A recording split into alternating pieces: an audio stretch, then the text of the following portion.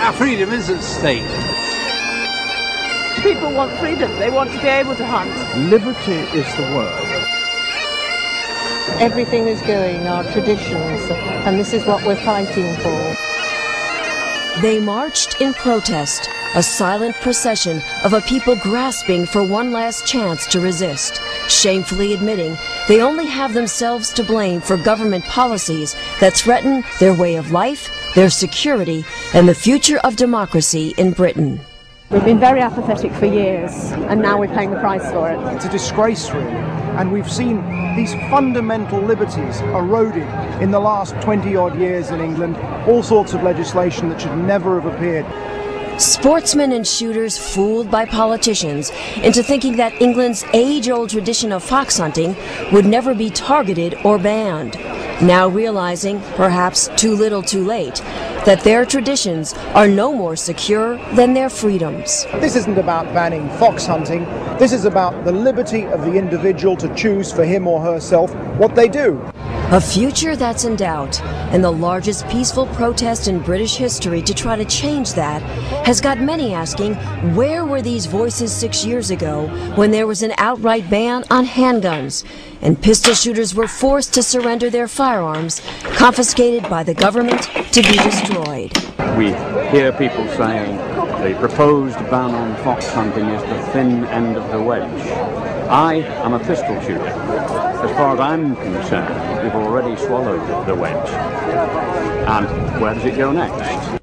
Liberties that have already been sacrificed for the politicians' false promise of a safer society. Gun bans that, as predicted, have simply backfired. We've seen about a 40% increase in firearms crime since the ban was introduced. That is not a success in my book. We need to be armed, you know, we're not safe any longer. Everything is changing. It's very simple. The authorities have no way of controlling criminals, so they control the law-abiding, because we're an easy target.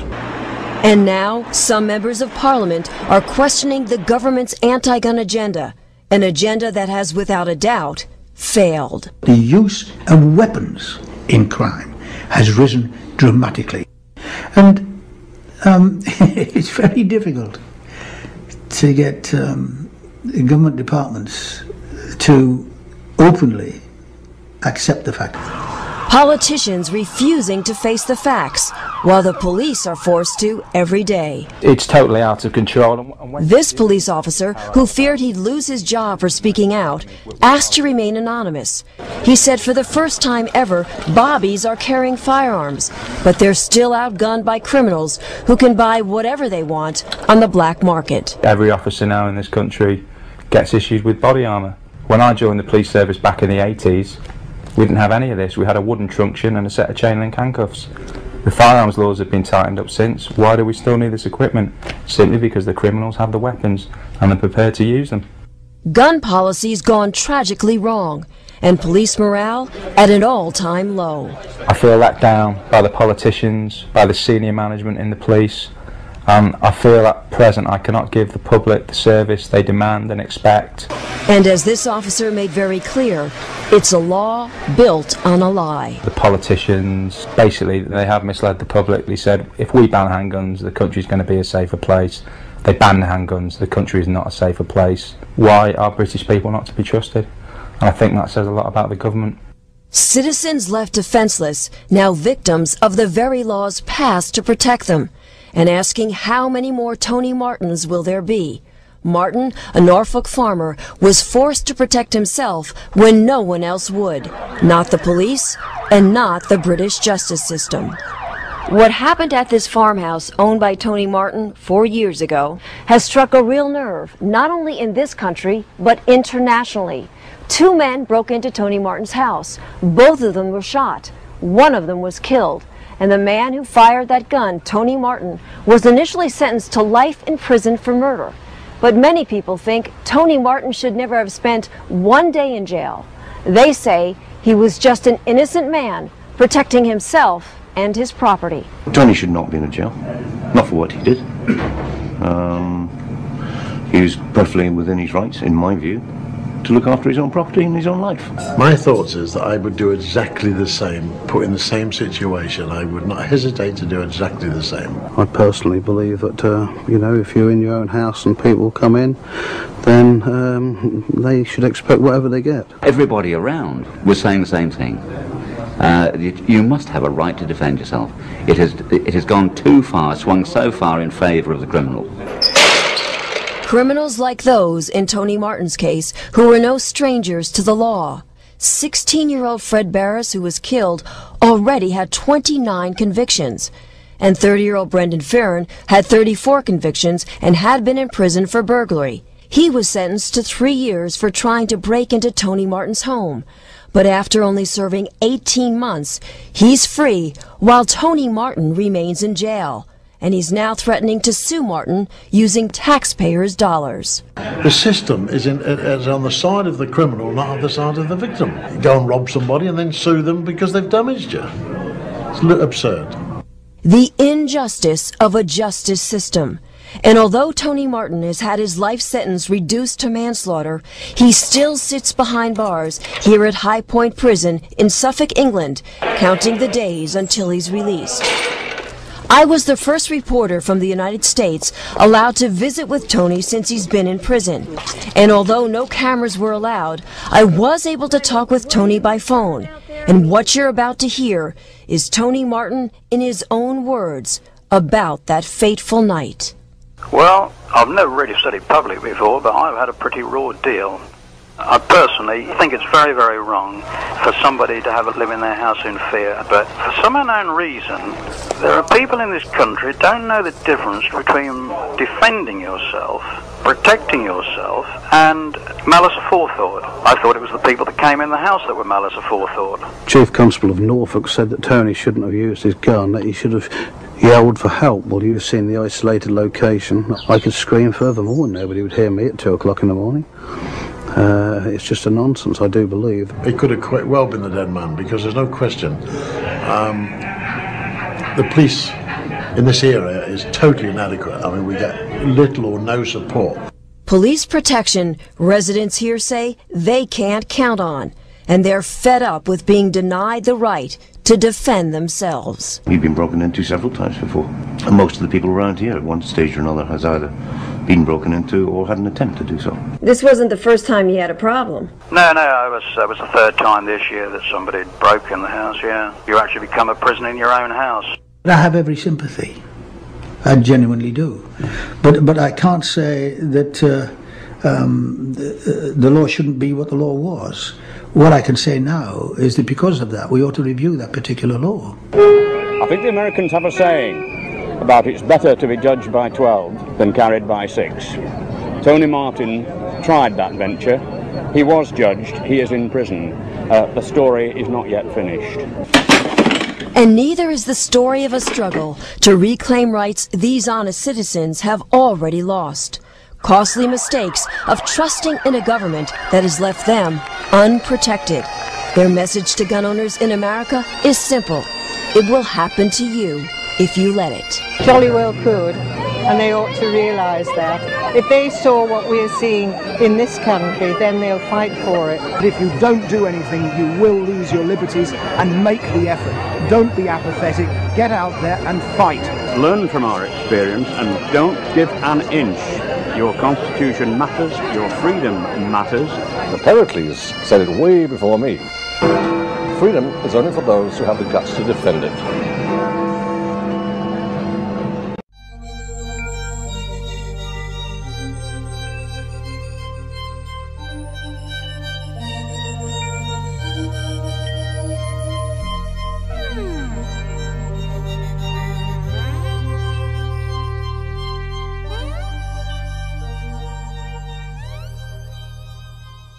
Years ago, when there was an outright ban on handguns, and pistol shooters were forced to surrender their firearms, confiscated by the government to be destroyed. We hear people saying the proposed ban on fox hunting is the thin end of the wedge. I am a pistol shooter. As far as I'm concerned, we've already swallowed the wedge. And where does it go next? Liberties that have already been sacrificed for the politicians' false promise of a safer society. Gun bans that, as predicted, have simply backfired. We've seen about a 40% increase in firearms crime since the ban was introduced. That is not a success in my book. We need to be armed, you know, we're not safe any longer. Everything is changing. It's very simple. The authorities have no way of controlling criminals, so they control the law-abiding, because we're an easy target. And now, some members of Parliament are questioning the government's anti-gun agenda, an agenda that has, without a doubt, failed. The use of weapons in crime has risen dramatically. And it's very difficult to get government departments to openly accept the fact. Politicians refusing to face the facts, while the police are forced to every day. It's totally out of control. This police officer, who feared he'd lose his job for speaking out, asked to fire that gun, Tony Martin, was initially sentenced to life in prison for murder. But many people think Tony Martin should never have spent one day in jail. They say he was just an innocent man protecting himself and his property. Tony should not be in jail, not for what he did.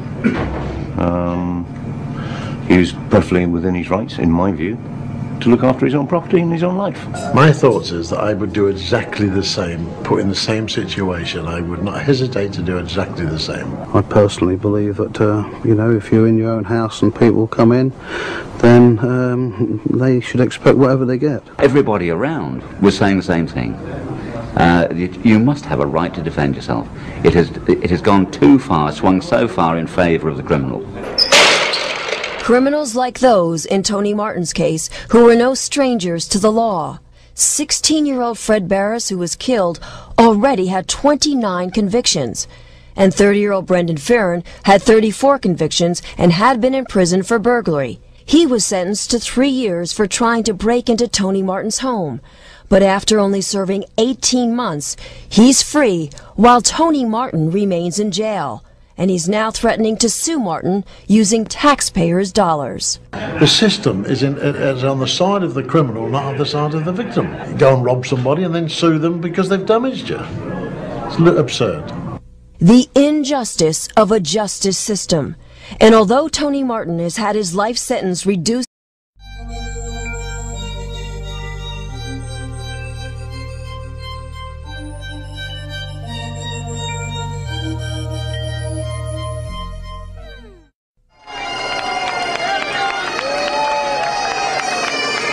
our freedom is at stake. People want freedom. They want to be able to hunt. Liberty is the word. Everything is going, our traditions, and this is what we're fighting for.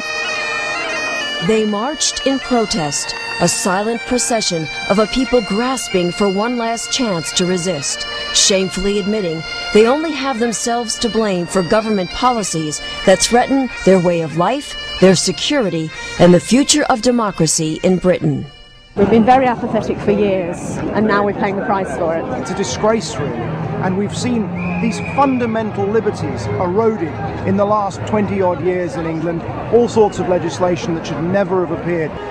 Sportsmen and shooters fooled by politicians into thinking that England's age-old tradition of fox hunting would never be targeted or banned, now realizing, perhaps too little too late, that their traditions are no more secure than their freedoms. This isn't about banning fox hunting. This is about the liberty of the individual to choose for him or herself what they do. A future that's in doubt, and the largest peaceful protest in British history to try to change that has got many asking, where were these voices to remain anonymous? He said for the first time ever, bobbies are carrying firearms, but they're still outgunned by criminals who can buy whatever they want on the black market. Every officer now in this country gets issued with body armour. When I joined the police service back in the 80s, we didn't have any of this. We had a wooden truncheon and a set of chain link handcuffs. The firearms laws have been tightened up since. Why do we still need this equipment? Simply because the criminals have the weapons and they're prepared to use them. Gun policy's gone tragically wrong, and police morale at an all-time low. I feel let down by the politicians, by the senior management in the police. I feel at present I cannot give the public the service they demand and expect. And as this officer made very clear, it's a law built on a lie. The politicians, basically, they have misled the public. They said, if we ban handguns, the country's going to be a safer place. They ban the handguns, the country is not a safer place. Why are British people not to be trusted? And I think that says a lot about the government. Citizens left defenseless, now victims of the very laws passed to protect them, and asking how many more Tony Martins will there be. Martin, a Norfolk farmer, was forced to protect himself when no one else would, not the police and not the British justice system. What happened at this farmhouse owned by Tony Martin 4 years ago has struck a real nerve, not only in this country, but internationally. 2 men broke into Tony Martin's house. Both of them were shot. One of them was killed. And the man who fought to manslaughter, he still sits behind bars here at High Point Prison in Suffolk, England, counting the days until he's released. I was the first reporter from the United States allowed to visit with Tony since he's been in prison. And although no cameras were allowed, I was able to talk with Tony by phone. And what you're about to hear is Tony Martin in his own words about that fateful night. Well, I've never really said it publicly before, but I've had a pretty raw deal. I personally think it's very, very wrong for somebody to have to live in their house in fear, but for some unknown reason, there are people in this country who don't know the difference between defending yourself, protecting yourself, and malice aforethought. I thought it was the people that came in the house that were malice aforethought. Chief Constable of Norfolk said that Tony shouldn't have used his gun, that he should have yelled for help while you were seeing the isolated location. I could scream furthermore and nobody would hear me at 2 o'clock in the morning. It's just a nonsense, I do believe. It could have quite well been the dead man, because there's no question. The police in this area is totally inadequate. I mean, we get little or no support. Police protection, residents here say they can't count on, and they're fed up with being denied the right to defend themselves. We've been broken into several times before, and most of the people around here at one stage or another has either been broken into or had an attempt to do so. This wasn't the first time you had a problem. No, it was the 3rd time this year that somebody had broken the house. Liberty is the word. Everything is going, our traditions, and this is what we're fighting for. They marched in protest, a silent procession of a people grasping for one last chance to resist, shamefully admitting they only have themselves to blame for government policies that threaten their way of life, their security, and the future of democracy in Britain. We've been very apathetic for years, and now we're paying the price for it. It's a disgrace, really. And we've seen these fundamental liberties eroded in the last 20-odd years in England, all sorts of legislation that should never have appeared. Sportsmen and shooters fooled by politicians into thinking that England's age-old tradition of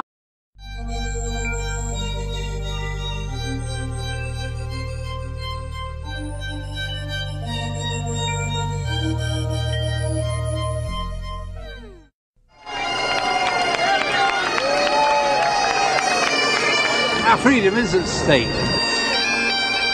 People want freedom. They want to be able to hunt. fox hunting would never be targeted or banned. Now realizing, perhaps too little too late, that their traditions are no more secure than their freedoms. This isn't about banning fox hunting. This is about the liberty of the individual to choose for him or herself what they do. A future that's in doubt, and the largest peaceful protest in British history to try to change that has got many asking, where were these voices 6 years ago when there was an outright ban on handguns and pistol shooters were forced to surrender their firearms, confiscated by the government to be destroyed? We hear people saying the proposed ban on fox hunting is the thin end of the wedge. I am a pistol shooter.